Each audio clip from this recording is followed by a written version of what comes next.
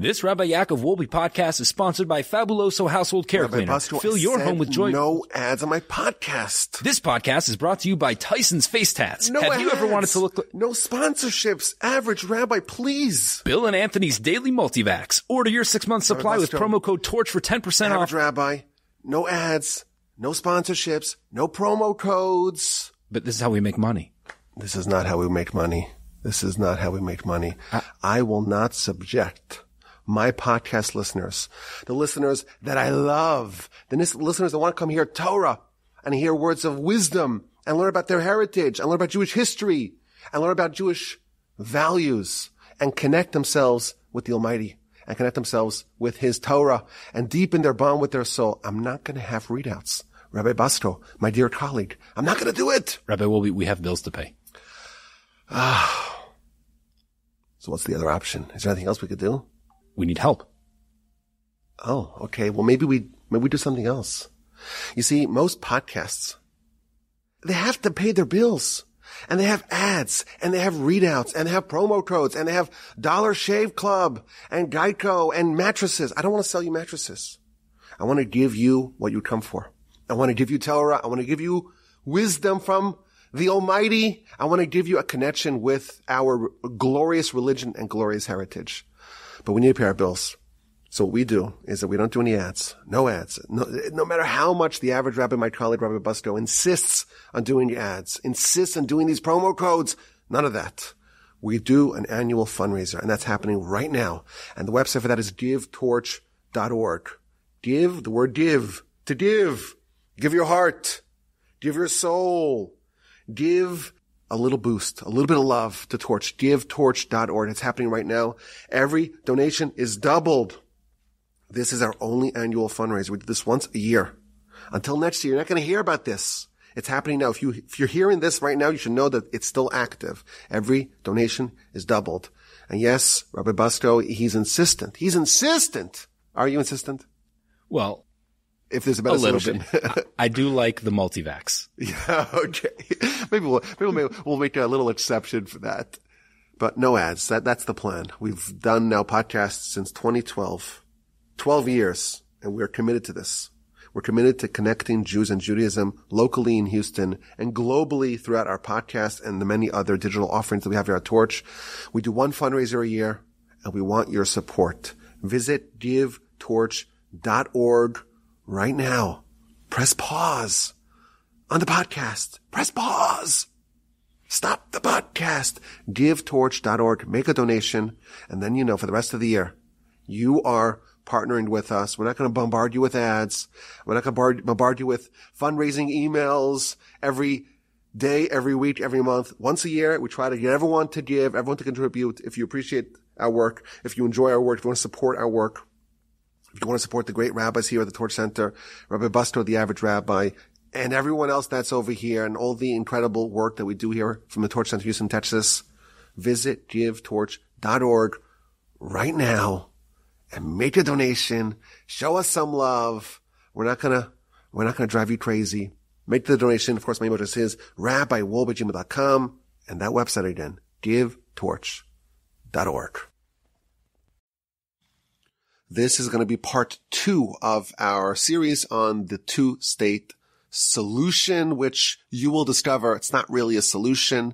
It's just a problem. It's going to exacerbate the problem. You'll hear that in just a bit. But before we start, I want to make a request from you. I want to ask you for a favor. Visit givetorch.org. We're hosting our annual fundraiser here from the Torch Center in Houston, Texas. If you enjoy our work, if you enjoy our podcasts, if you gain something from all the work that we do over here, if you benefit, if you learn, if you're educated and entertained from what we do here at the Torch Center, give us some support. Chip in. Help us continue the great work of Torch. Help us ignite the torch again strongly in 2024. We do one fundraiser a year. That's it. Once a year, we ask you for your support. So please, if you can, hit pause on your podcast player and visit givetorch.org. I'm going to put the link in the description. So you just scroll down. You'll see the link. Give it a click. Every donation is doubled. This is a matching campaign. Once a year, we ask for your support. The website is givetorch.org. And by doing that, you are supporting the Jewish History Podcast and all the other amazing podcasts that come out of the Torch Center in Houston, Texas. Again, the website is givetorch.org. This is our matching campaign for 2024. We do it once a year. That's it. Help us. Help us reach our goal. Help us continue doing our very important work. givetorch.org. Thank you so much for your support.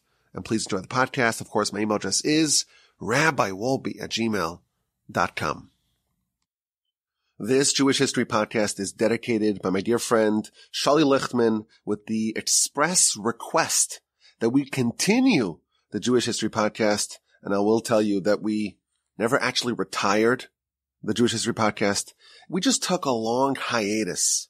But now, with the help of the Almighty, we did 2 in a single week, part 1 and part 2 of the 2-state solution. And granted, we did it in honor of the Torch fundraiser happening right now at givetorch.org. But I guess this is evidence that we still could do it. But I want to hear more about your desire for more Jewish History Podcasts. And the best way to do that is to visit givetorch.org. You'll find the link in the description. And make a donation on the Jewish History Podcast page and show us how much you appreciate it and support the great work of Torch. And hopefully we will continue doing many Jewish history podcasts for years to come. Thank you so much for your support. Thank you for visiting givetorch.org and supporting the Jewish History Podcast and supporting the great work of our organization Torch. And of course, my email address is rabbiwolbe@gmail.com. It has been a long-standing dream of every American administration over the past 30 years to finally solve the Israeli-Palestinian conflict. This problem has gone on for so long, and it doesn't seem to be so intractable. There must be some way to finally resolve it once and for all. And just imagine the legacy accomplishment, the fawning press, the White House Rose Garden signing ceremony. Any president that pulls this off will surely be awarded the Nobel Peace Prize. This is a problem that if you were to solve it, it would be an accomplishment of a lifetime. Everyone wants to solve it. Everyone wants a permanent solution to this problem. And everyone seems to promote a plan with very similar contours. Both sides will have to give up a little bit. Territorial concessions on both sides. Both sides need security. We have to have some sort of security guarantee for both sides.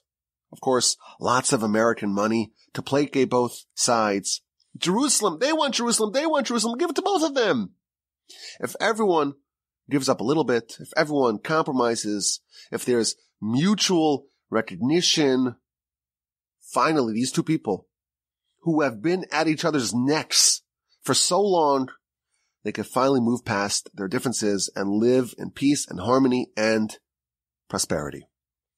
2 states for 2 people, the famed 2-state solution. Now, last time we talked about why it's likely never to happen, or at least not in the foreseeable future. We talked about the danger and the peril of trying to force the issue. Today I want to survey some of the various proposals that have been presented over the course of the decades, all of them doomed to failure, and then maybe to propose or to suggest or to outline some of the other approaches to this problem that maybe can still work. This is not a new problem. Already 100 years ago, the international community understood that the coterminous existence of these dueling peoples with dueling religions and cultures and societies and ideologies, and they're both placed at the most sacred and sensitive place in the world. This is just a recipe for conflict. And they sought to solve the problem by giving each side something. And it's important to remember, and we spoke about this in the past, there already is a two-state solution. When the British mandate for Palestine was granted, the plan was for them to oversee Palestine, which then covered both sides of the Jordan, until it could be handed over to the Jews for a Jewish state in fulfillment of their commitment in the Balfour Declaration. But very soon afterwards, 1922, the British carved out all the land on the east of the Jordan for the emirate that became the Hashemite kingdom of Transjordan, which became Jordan, and that was designated for an exclusively Arab state where no Jews were permitted to live. 80% of the land of the British mandate was already allocated for the Arabs. The only possibility for a Jewish homeland would be on what remained on the west side of the Jordan. That was in 1922. In 1948, well, the state of Israel was founded. So accordingly, we have two states for two people. On the east side, we have an Arab state, Jordan. On the west side, we have Israel, a Jewish state. The two-state solution. But that's not what we're talking about. When we speak about the two-state solution, we're talking about two states on the lands west of the Jordan. And for a century, there have been various proposals to split that land into two states, one for the Arabs and one for the Jews. It's never happened that the Arabs accepted the existence of a Jewish state. When the world first proposed the existence of a Jewish state, the Arabs were never interested. When the Paris Peace Conference happened at the end of World War I, the Arabs of Palestine boycotted it. In the San Remo conferences of 1920, the Arabs rejected it. When the League of Nations affirmed the decisions to begin the process of establishing a Jewish homeland in Palestine, it was again rejected.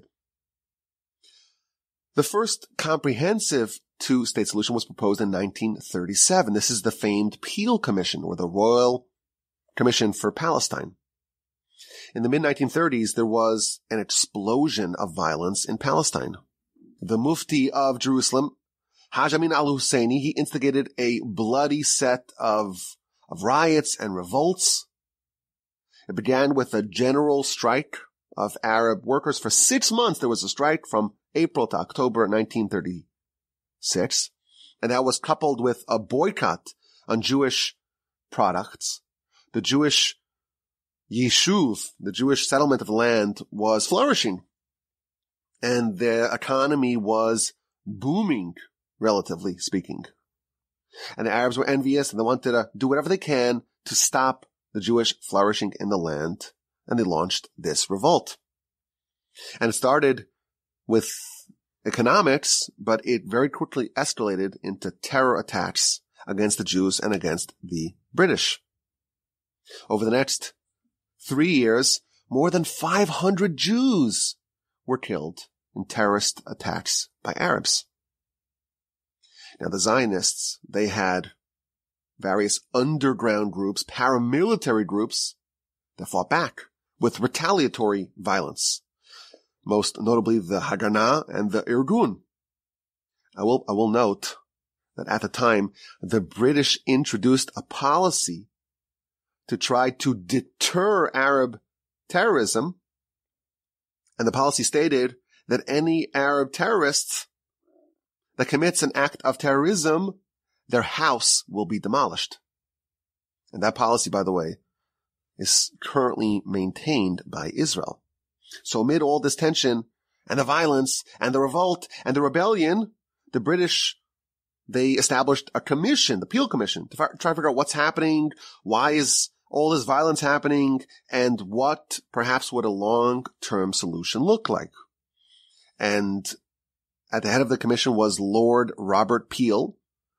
And for a few months in London, he heard a lot of testimony about Palestine, about the history and about the current state.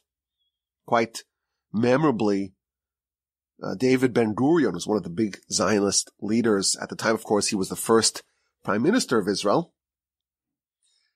He held up a Bible and said, "This is our deed to the land." And there is some irony in that, because although he was quite well versed in the Tanakh, in the Jewish Bible, he himself was not a believer. After a few months, the Peel Commission hears all the testimony and they release their report. And the first thing they say, unequivocally, is that the violence is the result of the Arabs. They called it, quote, "an open rebellion of the Palestinian Arabs, assisted by fellow Arabs from other countries against mandatory rule."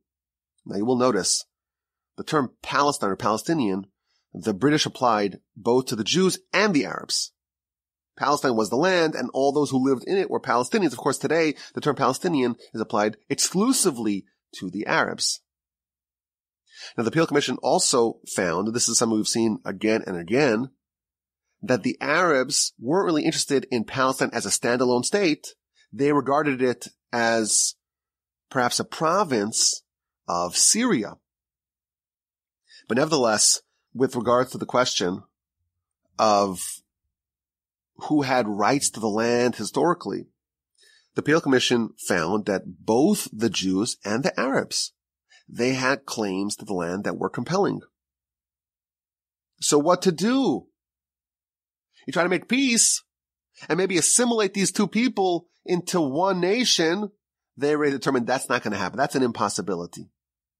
And therefore they came up with a plan, the famous partition plan. Carve up the lands on the west side of the Jordan, give one parcel of land to the Jews. They'll have their state. They'll fulfill their Zionist dreams. They'll have the right of self-determination, and give a second state to the Arabs west of the Jordan. This is a quote. "While neither can justly rule all Palestine," why not? If it's practicable, each race should not rule part of it.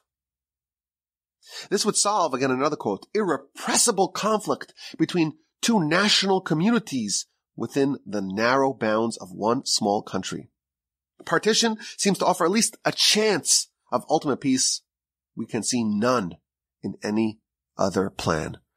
In 1937, the Royal Commission, headed by Lord Peel, said this is the only solution. 2 states for 2 people. That's the only way to solve the problem. That was said again 87 years ago. And we wonder, has anything changed? People today are still saying the same thing. The only solution is a 2-state solution. Now, the commission also had a map of what the breakdown, what the partition will look like. And the division of the land was very unfavorable to the Jews. Of the original British mandate, the land proposed to go to the Jews under the Peel Commission's recommendations, that would comprise only 4% of the original mandate. And it would be broken up into 2 non-contiguous sections. It would effectively be a 10-mile wide strip from Tel Aviv going north to Haifa, and then it would widen a bit north of Haifa until the border with Lebanon. That would be one section, and then there'd be another smaller section south of that, a small piece of land south of Jaffa all the way to Gaza. And then bisecting the 2 non-contiguous parts of the proposed Jewish state was a British-controlled area that would include Jerusalem, even though Jerusalem had a Jewish majority already since the 1890s. That would be governed by the British. They'd maintain that because it's just too sensitive. Now, by contrast, the Arab portion of this partition plan, it was contiguous, and it was massive by comparison. It was 4 times larger. Of course, that's not including the Kingdom of Jordan on the other side of the Jordan River. It included the entire Negev and the West Bank and of course, the Gaza Strip. This plan was proposed. This plan was accepted by the British government and parliament. We have a deal, right? Do we have a deal? So, of course, neither side was thrilled with this proposal, but the Jews accepted it nonetheless. Chaim Weizmann, the Zionist leader, he would go on to be the first president of Israel. He remarked that I'd be willing to accept a state even if it is the size of a tablecloth. Doesn't matter. If they grant us a state, we're taking it. A lot of people were very disgruntled by the size and the shape and the layout, but ultimately the Zionists accepted it. By contrast, the Arabs categorically opposed the Peel Commission recommendations. They demanded that all of Palestine be placed under Arab control. And what about the Jews? They should be transferred. The Arabs said, this country, it cannot assimilate the Jews that are now here, that are now in the country. And the British tried to bring the parties together to negotiate, and the Arabs refused to sit in the same room as the Jews. So we have a proposal, the first formal two-state solution. 1937, the Peel Commission, the Jews accepted it. The Arabs rejected it. There was a follow-up the year later, though, the Woodhead partition proposal. It was slightly modified, and again it was rejected by the Arabs and accepted by the Jews. So the partition plan, it's not going to work. It was shelved, and renewed Arab violence once again bloodied the Holy Land. And you wonder what would have happened had this partition plan been accepted. For sure, it would have been quite a pathetic state, for sure. But only 2 years later, World War II began. And 6 million Jews were murdered by the Nazi beast in the inferno of Europe. Nobody wanted them. They were stuck. And you wonder how might things have been different if a Jewish state existed, small, non-contiguous, fraught as it may have been. After the war, the newly founded United Nations resurrected the partition plan, and they proposed it again. After the war, there was again an increase in tension and violence in Palestine, and the British were simply fed up with managing the mandate for Palestine. It had become a drag on the empire. Due to the fighting between the Jews and the Arabs, the British had to garrison 100,000 soldiers to try to maintain calm over the 1.8 million inhabitants of Palestine. There were 1.2 million Arabs and 600,000 Jews. And they needed 100,000 soldiers to keep the peace, or to try to, futilely. That was the same number of soldiers that they needed to watch over India, which was still part of the British Empire. India at the time had a population of 350 million people. They don't want to deal with it. They've managed it for 20-something years, and they're done. And they're not willing to give the Jews a state without the Arabs accepting it. And they come to the United Nations in February of 1947. It's your problem, not ours. And again, the UN did some studies, and they issued a report. And again, they found that both sides have legitimate claims, but their positions are irreconcilable. And the only way to solve the problem is a two-state solution, a partition plan, which they did.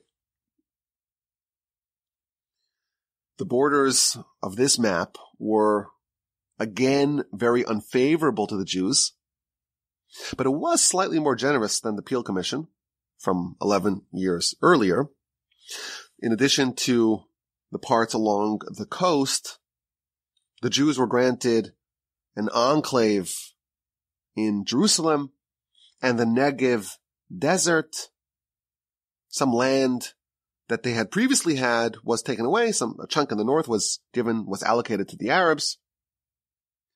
And yes, the land was still disjointed and unconnected. Of course, Jerusalem would be isolated from the rest of the state. But again, we have a two-state solution. And once again, the Jews accepted it and the Arabs rejected it. The Secretary General of the Arab League said as follows, quote, "The Arab world is not in a compromising mood. Nations never concede. They fight. You won't get anything by peaceful means or compromise. You can perhaps get something, but only by force of your arms. It may be that we shall lose Palestine, but it's too late to talk of peaceful solutions. The Arabs are not interested, but notwithstanding the Arab rejection, on the 29th of November, 1947, by a vote of 33 yes, 13 no, with 11 abstentions, the United Nations approved the partition plan, 2 states for 2 people. This day is still celebrated in Israel. Chavtet b'November, 29th of November. This is the day when the UN, when the body that comprised world governments, they called for a Jewish state in Palestine. Near the yeshiva that I merited studying in Israel, there's a street, and the street's called Chavtet 29 in November. Okay, we have a plan. Jews are granted a state, but how exactly will this plan be implemented? The British said it's not our problem. On May 15th, 1948, we are out of here. And again, this official recognition by a world body once again prompted the Arabs to launch deadly riots, and that followed by deadly reprisal attacks from Jewish paramilitary groups. And preparing for the war surely to come, volunteers from Arab countries began flocking to the land to fight the Jews. The de facto war of independence had begun. Over the next couple of months, from when the UN passed the resolution granting Israel a state until the British actually left, there was an immense explosion of violence.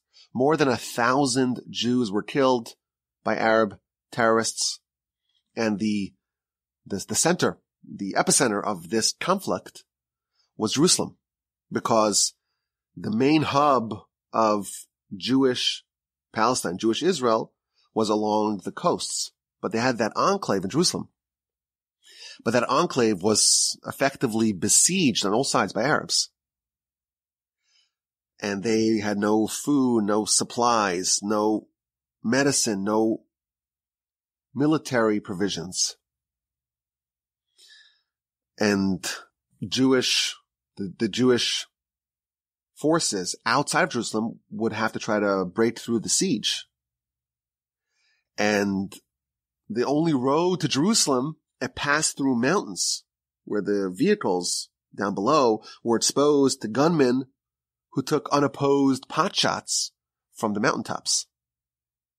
So all the supplies to besieged Jerusalem had to traverse through this dangerous road. And every time they went, they knew they were in for a fight.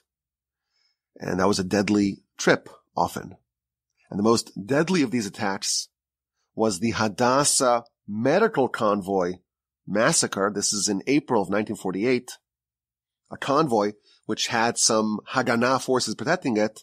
They were bringing medical and military supplies and personnel to the Hadassah hospital on Mount Scopus in Jerusalem, and they were ambushed.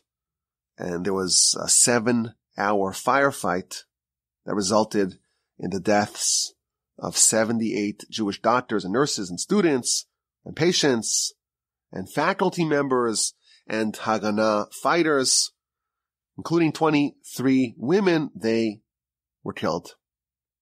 And some of them, their bodies were burned beyond recognition They cannot be identified, and they were buried in a mass grave in the Sanhedria cemetery in Jerusalem. This treacherous road situation effectively strangled Jewish Jerusalem. And the only way they were able to break the siege was when they made a makeshift road that bypassed the danger zone. It's called the Burma Road. And it allowed critical supplies to be provisioned to Jerusalem. If you drive on the Jerusalem-Tel Aviv highway today, you could see alongside the highway, they still have many of the hulls of the destroyed vehicles on the side of the road. The convoy skeletons, as they call them, Israel kept them there as a monument of the ferocious battles and heroic sacrifices that occurred on this road at the state's inception. At 4 p.m. on May 14th, 1948, the British lowered their flag, and immediately the new state of Israel was declared. I actually met someone here in Houston a few weeks ago. He's a neighbor's father, and he was wearing a yarmulke that had his name stenciled into it, and it said the name Yisrael Meir, which is my son's name, one of my son's names, and it's, of course, the name of the Chavetz Chaim.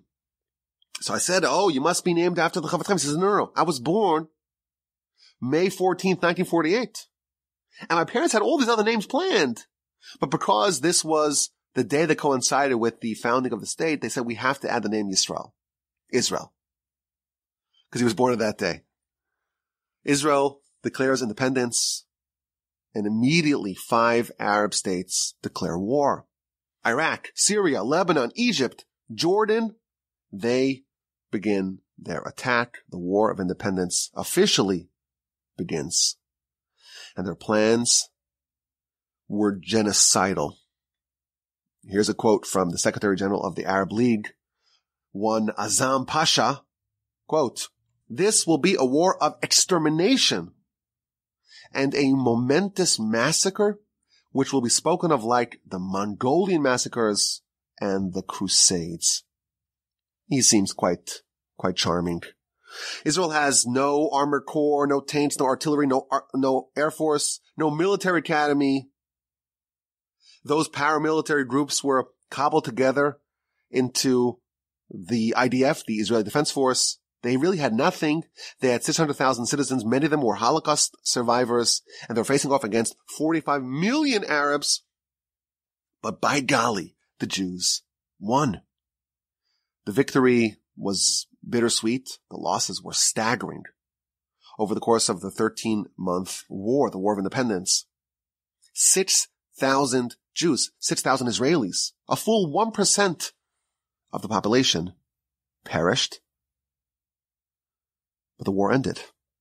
And there was an armistice agreement that was signed.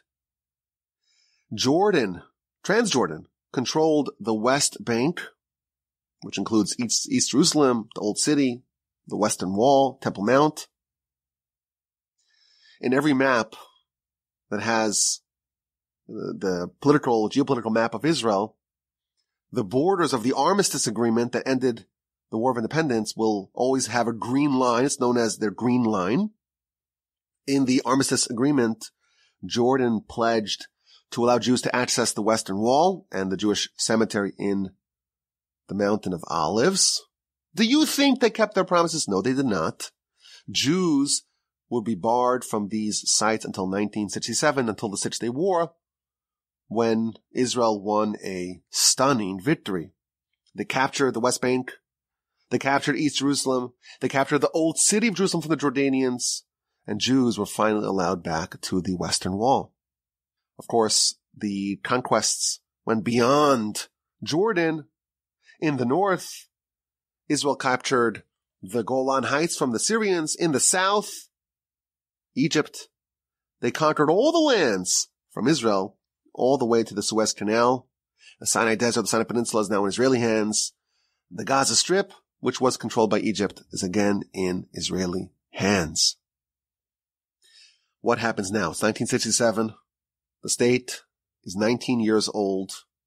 Israel has no peace with any Arab or Muslim countries, and they have just tripled the size of the state in 6 days. They fought and defeated Egypt, Syria, and Jordan. Right away, Israel made a decision. We don't want to keep all these lands permanently. We want to give them back in exchange for peace. First things first, right after the conquest of Jerusalem, Moshe Dayan, the defense minister, he handed control of Temple Mount back to the Muslim religious authority, the Waqf. But many more lands Israel was interested in exchanging land for peace. And this was voiced by the international community in the United Nations Security Council Resolution 242, the famous resolution, which Israel accepted. And this is the plan going forward. We will exchange land for peace. And yes, they did slowly begin to settle the lands that they conquered. They built some settlements in Sinai, but very few, the largest being Yamit, famously. But there were not more than a few thousand Jewish settlers in the Sinai, because it was really being held for a peace agreement with Egypt, which happened in the late 1970s with the Camp David Accords. Israel returned every inch of the Sinai, and they got a peace deal with Anwar Sadat and the Egyptians. Now Gaza, Egyptians weren't interested in it. That remained under Israeli rule. In the north, Syria was completely unreceptive to peace. They could have gotten back the Golan Heights if they wanted a deal, but they were and remain uninterested. In 1981, Israel annexed the Golan. That decision was affirmed by the United States in 2019. That ship, returning the Golan for peace with Syria, it seems like it has sailed. Though it seems that Israel is still receptive to a peace for the Golan deal with Syria, even after the annexation. I remember the 1990s in Israel, there was a big movement. Ha'am im ha-Golan. The nation is with the Golan Heights. We don't want to forfeit it. Even though that would perhaps give you a peace accords with Syria, the people didn't want it. Let's keep it. But even today, the Golan Heights are very much underdeveloped and underinhabited. You do get a sense that it's possible that this will still be dangled in some sort of agreement sometime in the future. After President Trump, he agreed, or he codified the Israeli annexation of the Golan. The Israeli government, they went to some hilltop in the Golan, and there was a big sign there. We're renaming this settlement, this city. It's called Ramat Trump Heights. This is going to be a new city named after Trump. I was there. There's literally nothing there besides for a very large sign. What about the lands conquered from Jordan? What about all those lands in the aforementioned green line, the lands on the west bank of the Jordan? What about, for that matter, the Gaza Strip that was conquered from Egypt? Those two lands would be the basis of all future discussions of a two-state solution. And it's important to note, we have already said that Palestinian nationalism is a very new thing.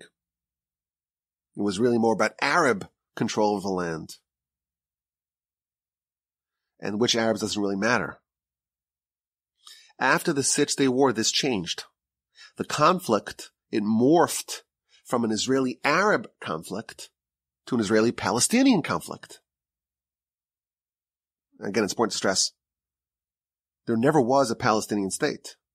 Gaza was previously part of Egypt. The West Bank was previously part of Jordan. And the term Palestine or Palestinian didn't mean Arab. The British again called both Jews and Arabs Palestinians, but it's fine. They could have it. They could have it. After the war, Palestinian nationalism began to take hold. And the organization that carried the most sway was the PLO, Palestinian liberation organization. And what was their focus? What was their mission? It was, quite simply, the elimination of Israel and the slaughter of all its inhabitants. Its founder, he predicted that in the war that will eventually happen with the Palestinians and the Jews and the Israelis, no Jews would survive. This organization, deemed by America to be a terrorist organization, it was taken over by the arch-terrorist Yasser Arafat in 1969. And he spearheaded some of the worst terror attacks on the Jews, including, of course, the Munich massacre. 11 Israeli athletes at the 1972 Olympic Games, they were slaughtered. And they loved the drama of hijackings, the whole Black September hijackings and the Entebbe hijackings and the hijacking of the Italian cruise ship, the Achille Lauro, when they shot and killed and threw overboard a wheelchair-bound American Jew named Leon Klinghoffer. And in Israel, there were all sorts of horrific attacks perpetrated by the PLO. In 1975, they attacked the Savoy Hotel, took hostages, killed a whole bunch of them in a standoff. 1974, there was the Ma'alot massacre, a faction within the PLO, which is the DFLP, the Democratic Front for the Liberation of Palestine. They took over a school in the town of Ma'alot in northern Israel, and 21 Israeli students were killed. The Coastal Road Massacre of 1978, a group of PLO terrorists hijacked a bus on the Tel Aviv-Haifa highway, and 38 Israeli civilians were killed, including 13 children. This is a very partial list. If we were to have an entire list of all the terrorist attacks of the PLO, it might take us several podcasts to delineate them all. There were literally thousands of innocent people who were killed by this brutal terrorist organization, the PLO, and its maniacal head, Yasser Arafat. But perversely, these unconscionable acts of unspeakable brutality, it actually was successful at bringing the grievances of the Palestinians to the attention of the world. In 1974, this is before the PLO was reformed, before they were trying to get peace, when they were just a plain old terrorist organization. The United Nations invited the PLO to have special, quote, observer status. You're a stateless group, you can't vote, but you could engage in debates and you have your flag at the UN. You're an observer. Other peoples that don't have a state, like the Kurds, the Tibetans, the Basques in Spain and France, they're all ignored. They have much better, more just claims, but they are ignored. Terrorism works. It can actually persuade public opinion in the favor of the perpetrator. And at a time when Israel was saying, we want land for peace, we affirm the United Nations Resolution 242. The PLO rejected it. And they rejected the right to exist of a UN member state, Israel. And they rejected the partition plan. And they wanted the transfer of all Jews out of Palestine and instead to establish one state, the state of Palestine. And they engaged in wanton slaughter of innocents. They were granted special observer status at the UN. This terrorist organization was centered in Jordan, but they did so much terrorism in Jordan against the Jordanians, they were banished from Jordan. They relocated to southern Lebanon, and that prompted the First Lebanon War. After a PLO assassination attempt against the Israeli ambassador to the United Kingdom, Israel invaded Lebanon to root out the Palestinians, the PLO. And this is the First Lebanon War. The Operation Shalom HaGalil, Peace for the Galilee. Israel entered Lebanon and the occupied southern Lebanon. And again, the PLO had to flee, this time to Tunis. And operating far, far away the PLO launched the first intifada, which is a period of violent riots, attacks, brutal attacks, suicide bombings. From a distance, they kept their terror activities in Israel ongoing. But the group changed. They rebranded themselves. They rehabilitated their image. The PLO says, 1988, we're done with terrorism. We're renouncing terrorism. And we're not the PLO anymore. We're rebranded as the Palestinian Authority, the PA. And we're going to formally recognize Israel. And we want to become a partner for peace. And we want to do a two-state solution. That's the change of heart of Arafat and the PLO in 1988. Or so he claimed. Did he actually mean it? Afterwards, after he publicly pledged to accept Israel, to endorse a two-state solution, this is a quote of what he said internally to other Arab leaders in Stockholm. We of the PLO, this is a quote, will now concentrate all of our efforts on splitting Israel psychologically into two camps. Within 5 years, we will have 6 to 7 million Arabs living on the West Bank and in Jerusalem. All Palestinian Arabs will be welcomed by us. If the Jews import all kinds of Ethiopians, Russians, Uzbeks, and Ukrainians as Jews, we can import all sorts of Arabs with us. And this is the important quote.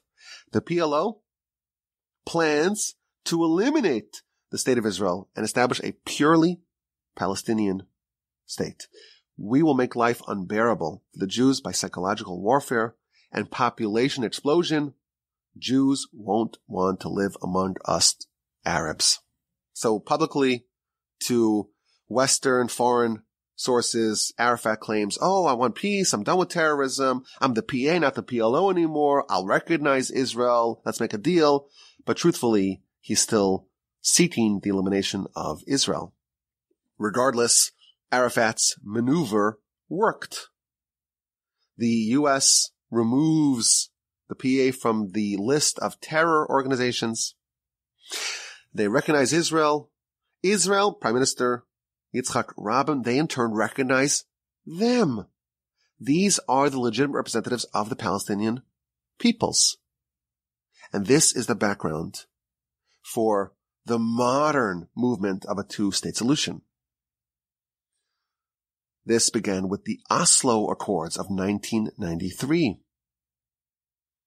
At the time, the Prime Minister was Yitzhak Rabin, and his political nemesis was the foreign minister, that's Shimon Peres, and he negotiated with the Palestinians in Oslo, in Norway, to create a new paradigm for the region and the possibility, the framework that will lead to a two-state solution. And the Accords, the Oslo Accords, it created a framework for Palestinian self-governance in certain parts of the West Bank, and to slowly, through a staggered series of territorial withdrawals, to transition these lands to more and more governing rule of the Palestinians until we could have final status negotiations at a future point, 5 years in the future. And they divided the West Bank into 3 sections. Area A, that was the area that was exclusively Arab. The Palestinians, the PA, the rebranded PLO, they'll have civilian and security control. Area B, it's going to be a hybrid. It's going to be Palestinian civilian control, but Israeli security control. And then Area C, that covers all the Israeli settlement blocks, and there will be Israeli civilian and security control. This was in the 1990s, and this framework is still in effect today. You drive out of Jerusalem, and within a minute, you're in the West Bank, and it's kind of very fluid. When you're in Area C, it's basically Israel. There's a lot of Arabs around, but it's basically Israel. But if you slip into Area B, it's half and half. There is some Israeli security presence, but it's like you're walking into a different country. And if you use Google Maps, they don't care. There isn't a setting, they have the avoid tolls, avoid highways. There isn't like an avoid lynches setting that you could put on your phone. So when I was there a couple of years ago, I was like, I need to get someplace. I had a bunch of kids, my children, and a few of their cousins in the car. And before I know it, I'm driving through Area B. And then you see where Area B turns into Area A. And there's these big red signs. Israeli citizens, don't make a right turn. If you do, we cannot protect you. You're outside of Israeli security protection. Because in those areas, not only is there Palestinian civilian rule, there's also Palestinian security rule. You can't go in there. A lot of Israelis would go there because they would go fix their cars because the Arabs are so much cheaper. You want to get some car work. You have an Israeli do it, it'd be very expensive. You go into these areas and it's much, much cheaper, but there's a decent chance it'll be shot, which happened many, many, many, many times. People trying to save some money on a mechanic and end up dead. But we were driving through Area B and I was kind of terrified. I have all these kids in the car. I'm responsible for them. And there's only Arabs everywhere. That's it. And I'm like, I'm davening, I'm praying to Hashem, let us get through this. And my son Akiva, he's like, what are you worried about? If Hashem wants us to die, we'll die. That's the right thing. If he wants us to die. That was not quite comforting. It didn't placate my fears. But today, this situation is the reality on the ground. And that's a product of the Oslo Accords. And there was a few rounds of the Oslo agreements, Oslo 1, Oslo 2. Clinton got his photo op on the White House lawn. And Peres and Rabin, they shook hands with Arafat. They legitimized this terrorist. All three of them, Peres, Rabin, and Arafat, got their Nobel Peace Prize. And this is leading, they hoped, towards a permanent solution. And in that atmosphere of peace, Rabin signed a peace deal with Jordan, 1994. Israel now adds a second Arab Muslim country, in addition to Egypt in the south, now Jordan to the west. To the east. They are now peace partners with Israel. The Oslo Accords seem to be changing and reshaping the map, but it was enormously controversial. Many in Israel believed that this change of heart, it's not a real change of heart. And it's a big mistake to embolden and strengthen the PLO. I don't care if you call them the PA, it's still the same people and it's the same ideology. And there were incredible protests. And there was also a terrible event when the Prime Minister, Yitzhak Rabin, he was assassinated by an Israeli radical who wanted to thwart the continuation of the Oslo Accords, the continuation of the peace process. Rabin was assassinated in 1995. He was replaced by Peres, but very soon afterwards they had an election, and Netanyahu, he won a stunning victory over Shimon Peres. And although he pledged to continue the process and even agreed to withdraw from Hebron, the holy city, the various efforts to implement a full solution, a complete solution, it really stalled under the 3 years of Netanyahu from 1996 to 1999. But then, in 1999, once again, the left in Israel gained power. The Labour Party was once again in control, and their leader was the more peace-oriented Ehud Barak. And he launched the most serious offer ever given for a Palestinian state. Since Oslo, the efforts to find a finalized solution, the sticking points to the negotiation was always around 4 or 5 major points. Territory. What are going to be the boundaries of the Jewish state versus the Arab state? What are going to be the land swaps? How do we make sure that every state, so to speak, is contiguous? What about security?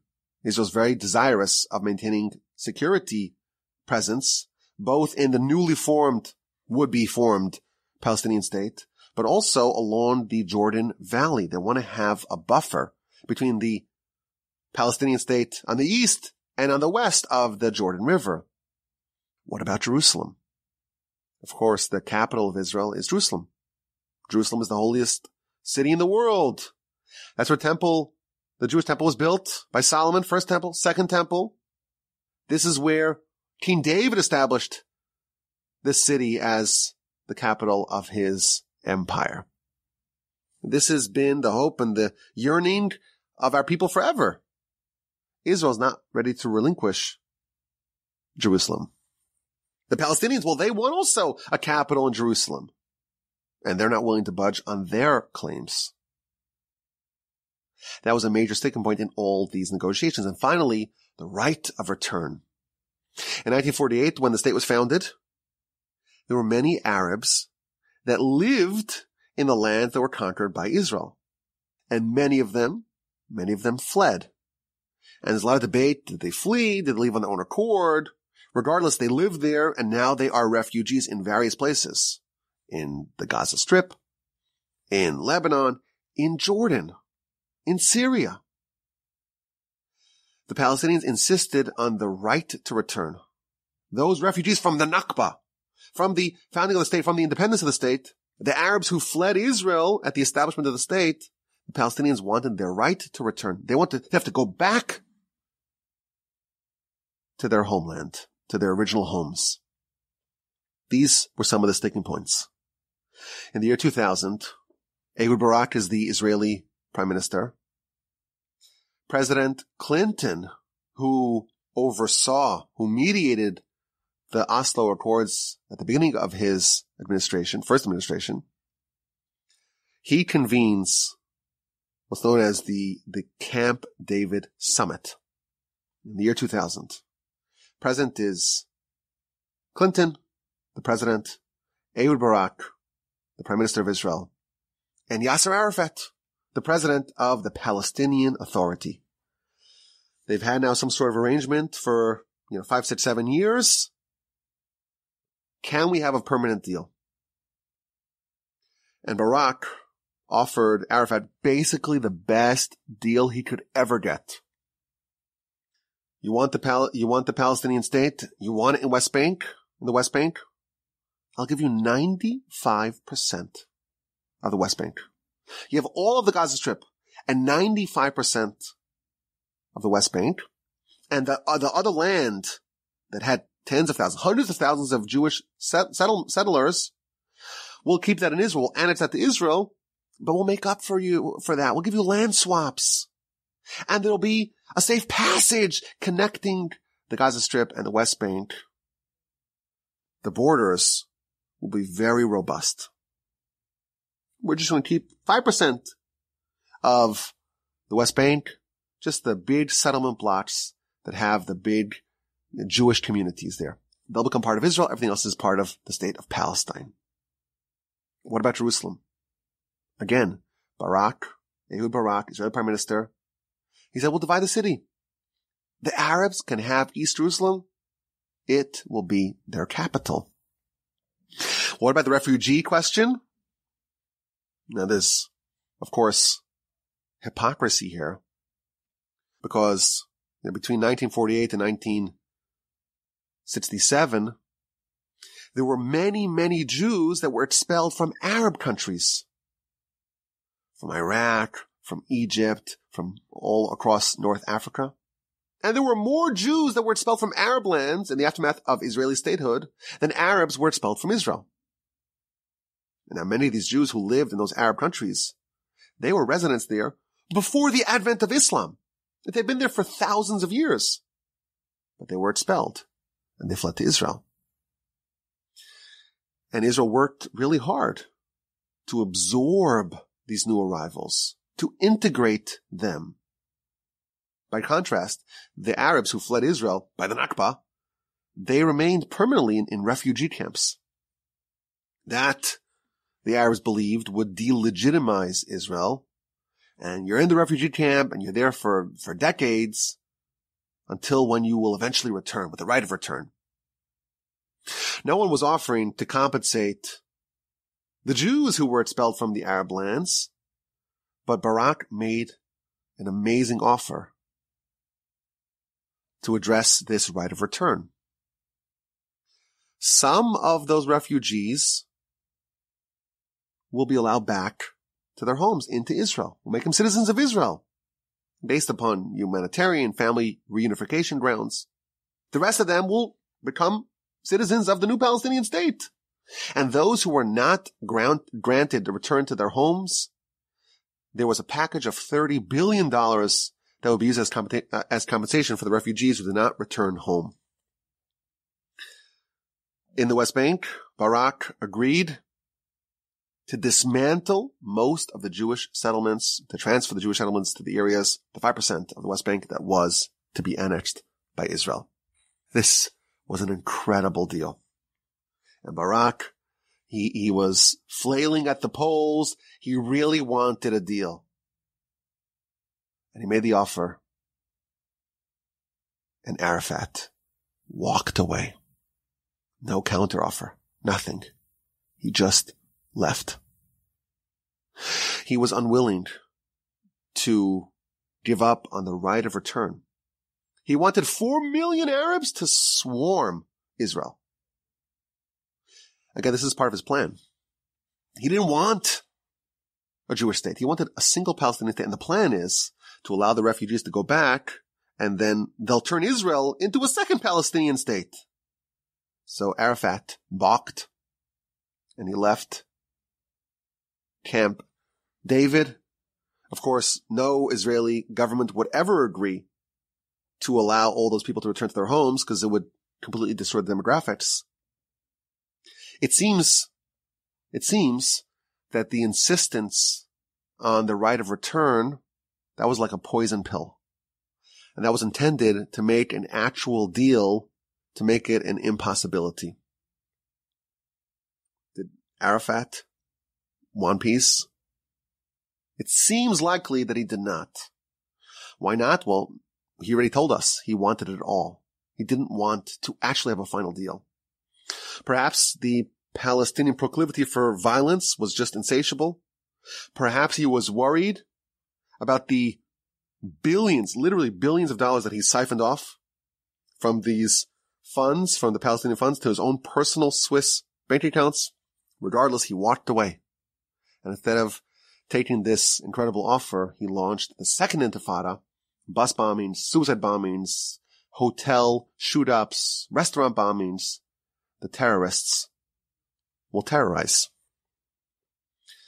In 2004, Arafat died and was replaced by his lieutenant, Mahmoud Abbas, Abu Mazen.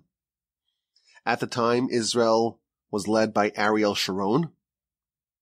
He had been very hawkish, but he turned more dovish, and even though he was a force behind the Israeli settlements in Gaza, he orchestrated the disengagement, the unilateral pullout of Gaza in 2005. 9,000 Jews were uprooted from their homes. The shuls were bulldozed.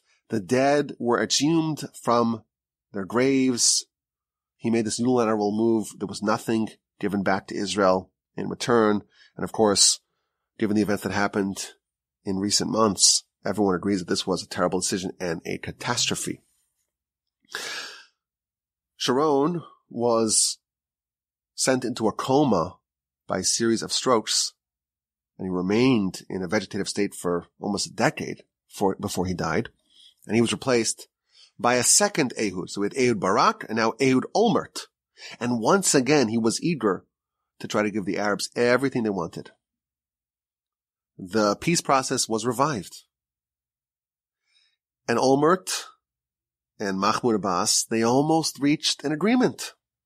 And again, the deal was very similar to what Barak had offered Arafat. The Palestinians would get 99.5% of the land, the equivalent land of the West Bank and Gaza. All of Gaza they'll get. Israel would annex 6% of the Palestinian territory, but they would compensate with land swaps, equivalent to 5.8% of the territory. They'll also have a corridor connecting Gaza and the West Bank. Jerusalem again would be a shared capital. They'll have the Palestinian capital on East Jerusalem, the Jewish capital in Western Jerusalem, a 2-kilometer area that covered the old city of Jerusalem that will be under international administration. And Olmert even agreed to accept tens of thousands of refugees back to their homes. but he was not willing to go more than 40,000. Abbas wanted 150,000. Regardless, a deal was close, but it was not consummated. And Ehud Olmert told Mahmoud Abbas, says, this offer I'm giving you right now, it's the best offer that any Israeli leader will give you for the next 50 years. He was desperate for a deal. At the time, he was in single-digit approval rates, and he was also indicted for corruption, which he was ultimately imprisoned for. Do you want the deal? Will you sign the deal? Abbas asked to see the map. He wanted to see the map, to show the map to his experts. They were meeting in Jerusalem. And Omer says, no, you can't take the map with you. You take the map with you, that's going to be the starting point of the next negotiation. Abbas, the Palestinians, walked away. And you know what? That was about 15 years ago. And so far, Olmert's prediction that if you don't accept it now, it's just going to get worse, it still stands true. In the year 2020, President Trump outlined his vision for peace, his so-called deal of the century. And this was a very comprehensive treatment of the granular subjects and the granular details of the two-state solution. It used the same basic framework. And at the time, still today, the Israeli Prime Minister is Netanyahu. And he famously, in his 2009 Bar Ilan speech, he gave conditional support to the establishment of a demilitarized Palestinian state alongside Israel. And therefore he was okay with Trump's deal of the century. But the Palestinians, even before it was released in the form of a 181-page document, going through all the details and very creative land swaps and all the like. The Palestinians rejected it before it was even released. So where are we today? We could say that the two-state solution is dead. The two-state solution is dead, but long live the two-state solution. There's no partner. The sides are further away than they've been in a very long time. The peoples are increasingly less interested in pursuing a deal. But nevertheless, universally, every country in the world is pushing this as the solution. The people don't want it. The politicians do want it. Both Ehuds, what they had offered would not be acceptable by the majority of the Israeli population, and they did it nonetheless, which is, by the way, why these things are always negotiated in secret. They hope, okay, we'll have a deal in secret, then we could sell it to the public once it's already signed. But as of right now, there doesn't seem to be any grounds for any advancement in the two-state solution. Unless, of course, you're referring to the two-state solution that already exists, the 80% of the British mandate of Palestine that was allocated to an Arab state, the Hashemite Kingdom of Jordan. The two-state solution, it's really off the table for a very long time. What to do? What should Israel do in the absence of a plan going forward? So Netanyahu had a plan. He had an approach. There were really two major prongs to his approach. Number one is to keep the Palestinians divided. You prop up Hamas in Gaza, and you keep the Palestinian Authority in the West Bank in place, and let them fight with each other. These two factions, if they're at each other's necks and they're not unified, they cannot move forward in the peace process because they're not, they hate each other almost as much as they hate us. That will forestall the two-state solution indefinitely. Secondly, to ignore it and to circumvent it by making peace with the other Arab nations. That's the Abraham Accords. Israel signed a deal in the year 2020 with a variety of Arab states, the UAE, Bahrain, Morocco, amongst others, Sudan. Everyone tells us that we have to deal with the Palestinian issue first and then deal with the greater Arab world. No, we'll just go around it. We'll circumvent it. That was the plan. And it seemed like it was a good plan, of course, until the events of October 7th proved otherwise. To look beyond your immediate borders and to forget about the menace that is hell-bent on destroying you and slaughtering innocents. Doesn't matter. Getting rid of Israel, wiping off the map. Those people on your border, you cannot ignore them. So that approach, that's not a good approach. What can work? So maybe there are a variety of approaches that can work. If you think about it, the Arabs, at least historically, have approached this dilemma from a religious perspective, from an Islamic perspective. Israel, basically, there's no one that does that. The Muslims talk about, we want from the river to the sea, from the Jordan River until the Mediterranean Sea. That's what their religion tells them is theirs. What does our religion tell us is ours? We have verses in Scripture that tell us from the river to the river, from the Nile to the Euphrates. What does that mean? It's Egypt, it's Lebanon, it's Syria, it's Jordan. It's all ours. I don't know anyone on our side who's arguing that we follow our religious guidelines of what lands belong to us. I don't know why, but that's just the fact. Why not? Even if you're unwilling to go that far, you don't want to claim territory that's granted to you by the Torah, at least with respect to the reality of a faction amongst you. People who live, your neighbors, who want you dead. They're a fifth column within the state, and they're enemies at the very edge of the state. What would the Torah's guidelines be on this?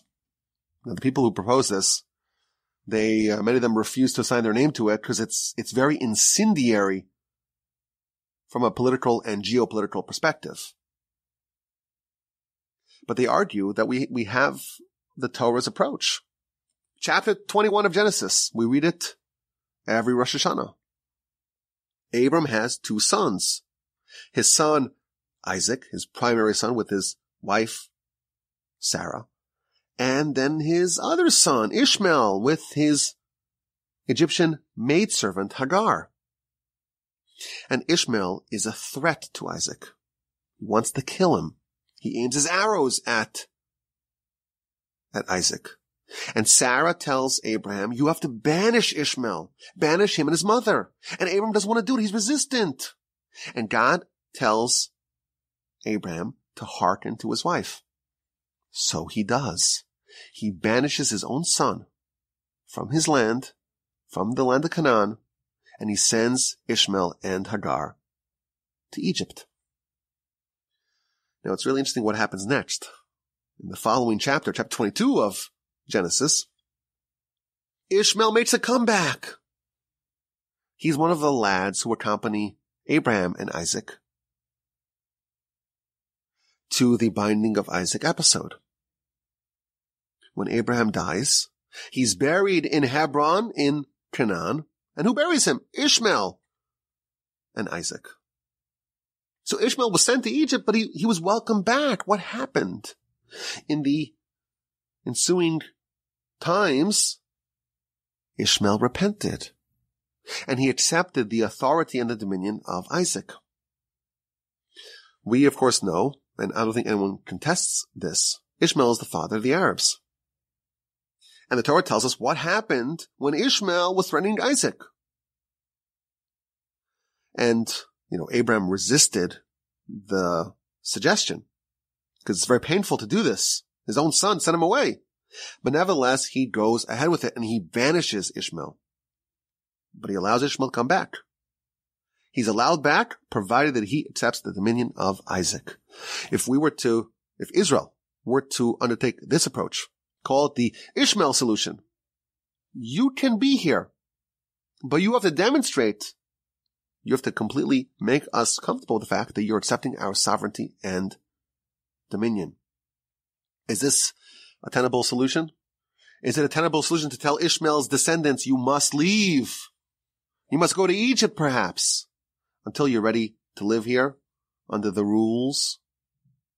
It might be too dicey diplomatically, not just diplomatically, in many other ways.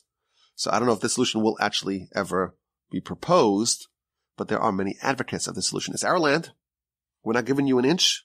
You can live here, provided that you accept our authority. There is another solution. This one is championed by Dr. Kedar. It's not the one-state solution. It's not the two-state solution. It's the 14-state solution. 1 Jewish state and 13 Arab states. His argument is that in the Middle East, the culture of the Arabs, it's just not compatible with Western-style nation-states. They, for a very long time, they flourish in a clan system, in a tribal system of families, the Hamulas, as it's known in Arabic. So he proposed an emirate system where, like a city-state, is controlled by a family, by a tribe, by a clan, by a Hamula. This is the way that works in the Middle East. 13 states.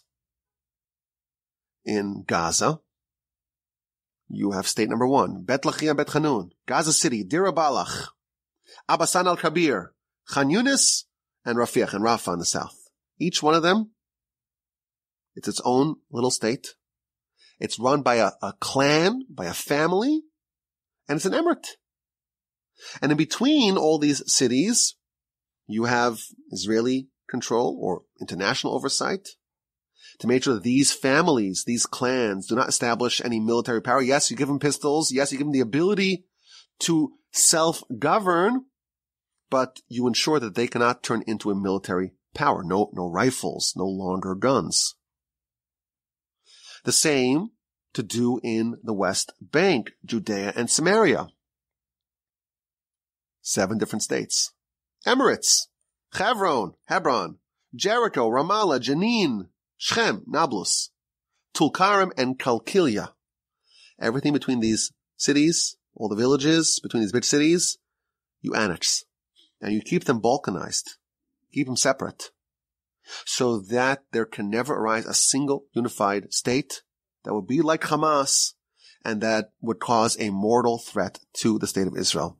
That's the only way, argues Dr. Kedar, to build a successful and enduring peace in a way that's modeled after, successful Arab states like the United Arab Emirates. 7 different emirates. That's how they work. Not to occupy Arab population centers, just to oversee the land in between. And I will argue, I will note that Professor Dershowitz, in his case for Israel, he actually says this is the correct approach that Israel should have taken after the 6-Day War. Don't occupy any of the population centers, just the land in between it. Is that a good idea? Will that be implemented? Hard to know, hard to say. But we know for sure is that the 2-state solution, right now, it's moribund.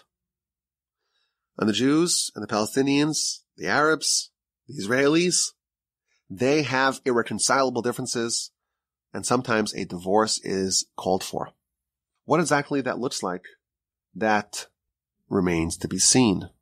There has been a long and tortured history of a 2-state solution. And everyone thinks it's an easy way, it's a neat way to settle this conflict, the Arab-Israeli, the Arab-Palestinian conflict, once and for all.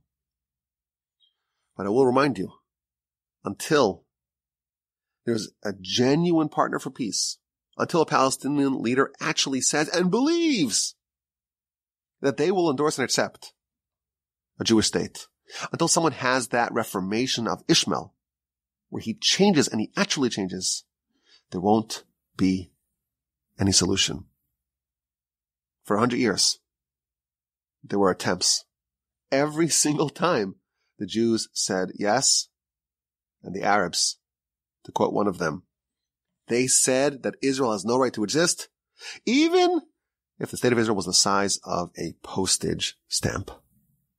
Until they accept Israel, until they accept Israel's right to exist, there will not be any viable solution.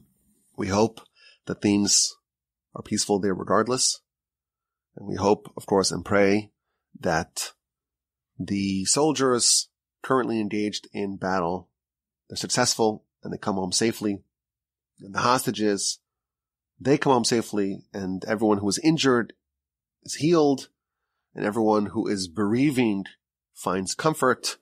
May we only hear good news from our brethren in the land of Israel, and may the Almighty protect all of us. I thank you for listening. My email address is rabbiwalby@gmail.com. Thank you so much for listening to the podcast. Again, the website for the Torch fundraiser, for the annual Torch fundraiser, is happening right now. The website is givetorch.org. Every donation is doubled. Please visit givetorch.org. The link is in the description. Give a click on the link and give what you can give and support the great work of Torch in 2024. Again, the website is givetorch.org.